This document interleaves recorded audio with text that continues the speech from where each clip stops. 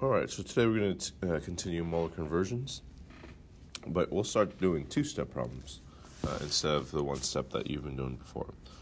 So, the first one is let's just take a simple example, determine the number of days in 3,453 minutes. Well, if we kind of map this out, we want to go from minutes, and we want to get to days. However, there's no conversion factor. There is, but most people don't know it off the top of their head, right? From minutes to days. If I said, hey, in one day, how many minutes are there? It might be kind of difficult to figure out. But we do know, very simply, that there's 60 minutes in an hour and 24 hours in a day, right? And so we can break this down into two steps. In our first step, we can convert this many minutes to hours. So our conversion factor would be 60 minutes in 1 hour. We can put 60 minutes on the bottom and 1 hour on the top. And so you get 3453 over 60, which will equal. Now, this is not going to be my final answer, so what I'm going to do is I'm going to actually keep an extra significant figure. So normally I should have 4 sig figs. I'll have 5. In this case, it actually just comes out to 4 sig figs, so I'm okay there. All right. Now that I know that 3,453 minutes equals 57.55 hours, I'm not going to convert that to days. I'm going to complete my second step. So 57.55 hours, we know that there are 24 hours in 1 day, right? And so we're going to put 24 hours on the bottom, 1 day on the top. Let's divide the two. Right. And then I need 1, 2, 3, 4, 5 sig figs, so 2.398 days. All right. This is fine, breaking it down into 2 steps. I just want to show you how you can use dimensional analysis, and you can complete this in 1 step. Start out with 3,453 minutes. We first want to convert to hours.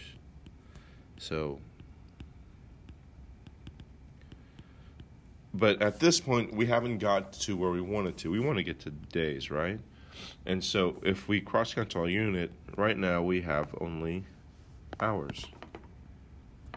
So I know I have to do one more step. So instead of solving it mathematically, I'm just going to add my next step, which is my second conversion, right? 24 hours is in 1 day. Well, where would I put 24 hours? Here, right? Because it can cross-cancel, and I'll put 1 day on top. Now, if I look at my unit, have I ended up where I wanted to go? Yes. I wanted to end up at days. I'm at days. Now I can stop and I can do my math. So in this case, it would be 3,453 divided by 60 times 24. So 3,453 divided by 60 and then divided by another 24 will get you the same answer, 2.398 days. In my mind, I would actually prefer you to start combining things. So this is my preferred method because you'll encounter 4 or 5 step problems, and so it would be more efficient for you to do it this way. However, there's nothing wrong with taking things step by step. If that's what makes more sense to you, by all means, you can always take it step by steps, and there's no problem in doing that. Just know that when you look at my keys and that kind of stuff I use, I'll show you the whole problem like I did. All right. Before we start the 2-step problems, I kind of want to maybe give you something visually that might help you. I call this kind of a roadmap. And I always see students write this on tests or before homework. It's kind of something that would be helpful. So here, if you can imagine, we have different destinations, like a roadmap, right? So moles is in the middle. So if I want to go between moles and particles, what would I use? Well, in this case, wouldn't you use Avogadro's number?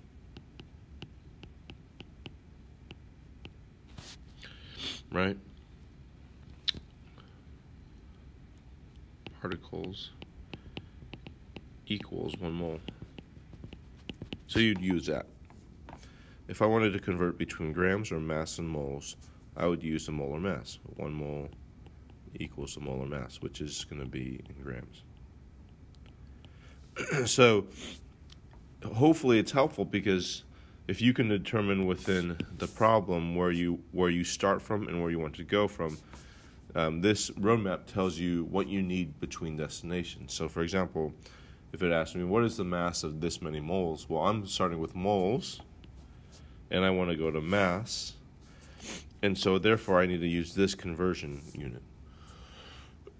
So for those who are more visual, it kind of helps to see. And this will be helpful also during these 2-step problems. Okay. All right, so the first one says to determine the number of molecules of H2O in 12.2 grams of H2O. So before we start, let's just kind of figure out where we are on the roadmap. So remember, we have, let me write here. Okay, cool. So we have moles, you have particles over here, and then you have mass over here, right? All right, so here I'm going to use MM, and then I'm going to use Avogadro's number, AV, over here, okay? Just a shorthand. All right, so determine the number of molecules of H2O in 12.2 grams. So let's determine where we're starting. So where are we starting? We're starting from, or what's given to us is 12.2 grams, right? So that's what's given. Grams is mass, so I'm starting here. And I want to go to the number of molecules. Well, where's number of molecules? Well, molecule is an example of a particle, right? So I'm going to go all the way here. But notice, I can't go all the way there. I actually need to take a stop here and then go to here, right? So it's going to be a 2-step problem.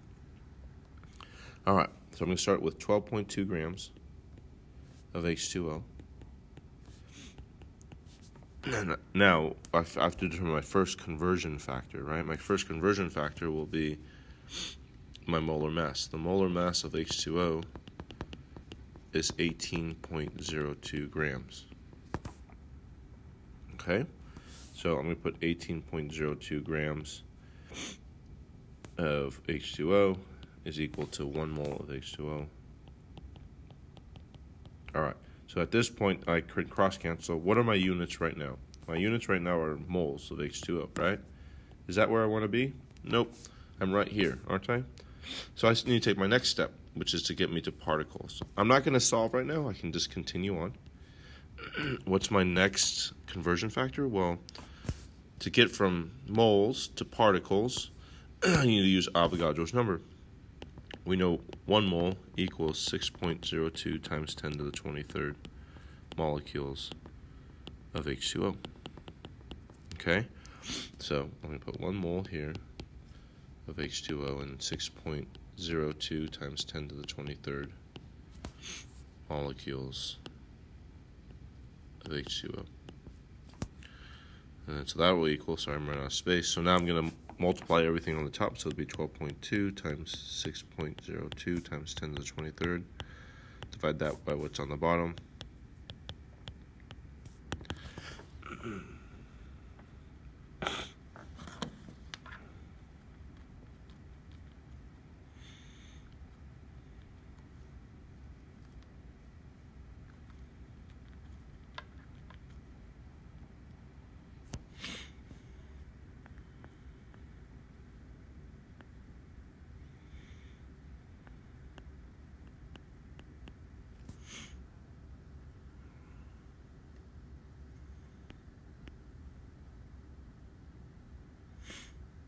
So my answer is 4.008, means I need 3 sig figs, and this will be molecules of H2O. All right, why don't you try the next one on your own? You can pause the example, and then you can go from there. So I'm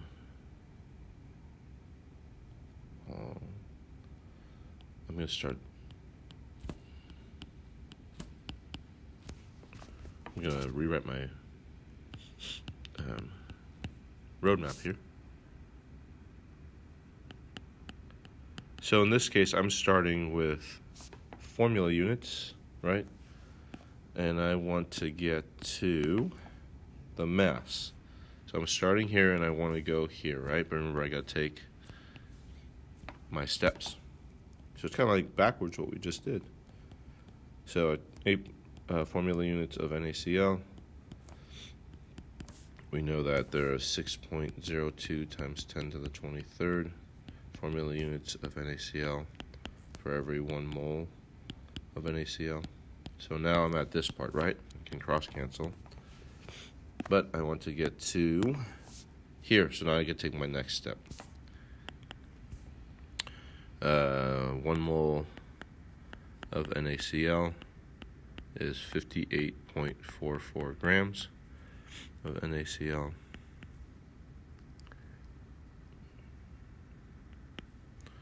All right, now what are my units? Grams. Is that what I wanted? I wanted mass? Good. So 8.02 times 10 to the 26 times 58.44 all over 6.02 times 10 to the 23rd. Type that in.